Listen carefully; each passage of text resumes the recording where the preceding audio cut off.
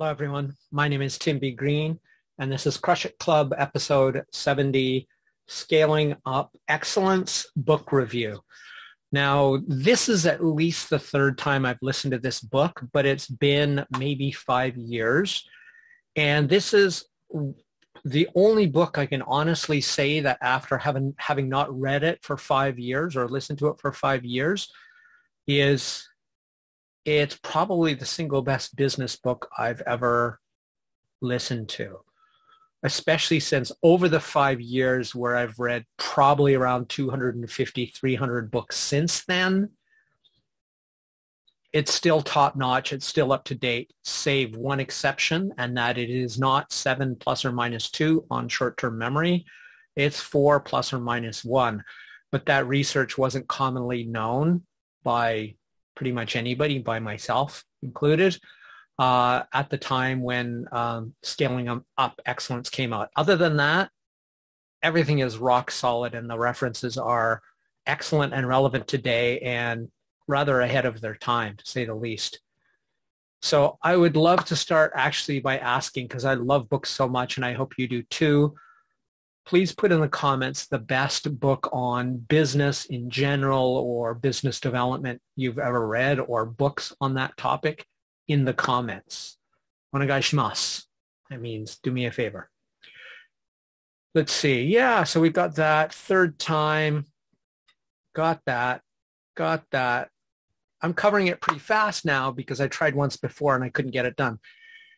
So what's interesting is that almost everything that I talk about in my consultancy, but also in business meetings, in other books that I've read, other expert consultants that I've talked to or watched online, they're not talking about anything new that Robert I. Sutton and Hdogma Rao didn't already talk about in this book, and usually at a better level than what you're hearing today.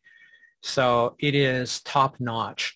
So what I really want to do, though, is do a quick flyover, because that's all there's really time for in 10 minutes, of my favorite points of this book, the ones that stood out, without having to really go back and track them down, because there's so many. The no asshole rule. I love this, not only because it's true, but literally what they're saying in essence is that assholes are the biggest problems in businesses. That's what causes them to fail in scaling and fail probably in general, or be much less than they could be. And if you don't reform yourself as the local asshole, you are removed regardless of your rank. That's great. That's the kind of stuff it takes probably to take most businesses to the next level, because it rolls downhill, right? Oftentimes you can look at the lowest ranking people in a company and get a real sense of what the boss's attitude towards his reports are like from that lowest rank, because everything that starts at the top comes downhill, good or bad. So if you have an asshole CEO, you're pretty much going to have an asshole company all the way through. So the other one that I really liked, and he talked about this, or they talked about this, it was actually, they referenced it through Daniel Kahneman, though it's not Daniel Kahneman's work, and that is the pre-mortem. That is a mindset or a frame in which you talk about something that you haven't yet done, but you talk about it in perfect tense. That is, if everything went perfect, and our change effort, our scaling effort in 5 years was spectacular, in 5 years' time, what would have we done? And what would have we not done to get such excellent results? But also, and this is an important component of it, if 5 years from now, this was an unmitigated disaster, everything went wrong, it utterly failed, it cost millions or perhaps even over $1 billion,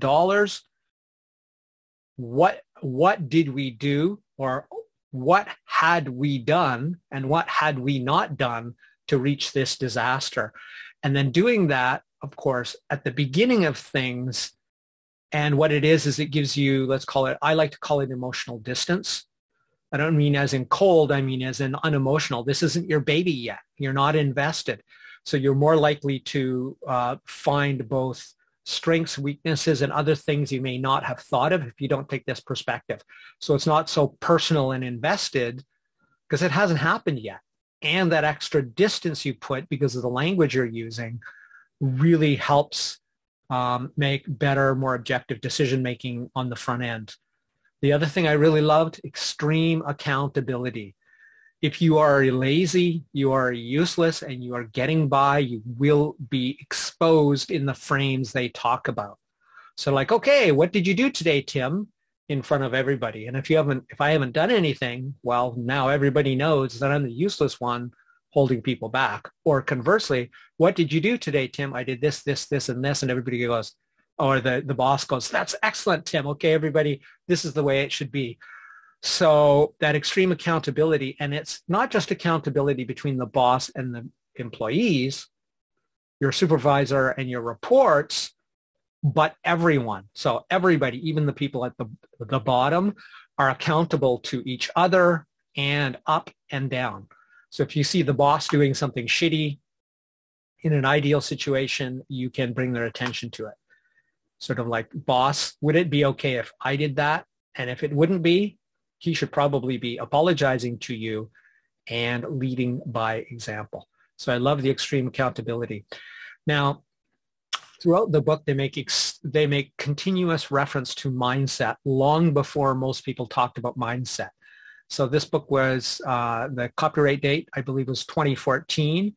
And they're still talking about kick-ass mindset that today would still probably be considered cutting edge because most people are behind where this book was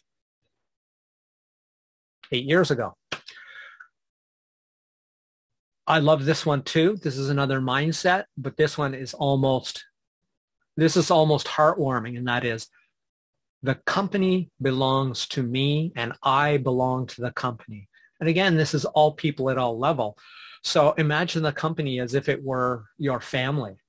They talked about some of the clusterfuck airline disasters where a kid basically got lost and nobody would help them, who was actually paid to make sure that they were taken care of when they went on a flight unaccompanied. So it took somebody saying, imagine if this was your child, you're a mother, right? It's like, yes, that's what it took. So instead of having to do that on the back end to solve a problem, to do it on the front end, saying, this is like your family, your best friend, your company, and if it fails for all of us. And giving everybody that frame, that everybody is accountable in all directions as though it were their baby.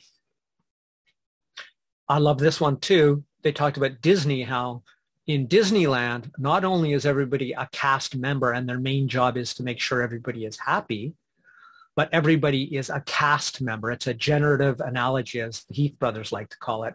Whereas like, we don't need a big manual with everything you need to do. It's like, you're a cast member. What would a cast member do in this situation? So again, powerful generative mindsets. So that means if there's garbage on the ground, it's everybody's job to pick it up. In fact, it's everybody's job to do everything as far as they possibly can. And not as far as they feel like, but as far as they possibly can. Another thing they do, which is brilliant, is they embrace complexity. That is, when something is complex, you got to deal with and acknowledge that complexity.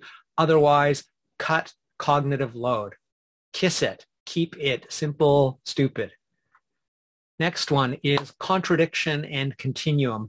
And this is about early in the book, they talk about Buddhism versus Catholicism as the framework for companies, where Buddhism is adaptive. It's kind of like, well, we kind of know where we want to go, but we're going to adapt to each local condition. And Catholicism, where it's like just duplicate, clone everything, do everything the same way, and thinking of that on a continuum. And they make some excellent references to Tamagoya, which is a Japanese company, a bento company, and Netflix. They also make, and this is probably my favorite part, extensive specific concrete actions, like in a huge list of actual things you can do, actions you can take to scale your company, to make your company better, your HR better. And probably the last one I'm going to leave you with, because I'm already out of time, is bad is stronger than good. This is loss aversion and other things. If you have assholes, troublemakers, negative people, they're about 5 times as powerful in their negative actions to take down your company and undermine your culture than the people doing the good things. So get them out. Okay, that's it. One more reminder, please put your favorite business book or business development book of all time into the chat if you could. Thank you very much. My name is Tim B. Green. This has been Crush It Club, episode 70, Scaling Up Excellence Book Review. Bye for now.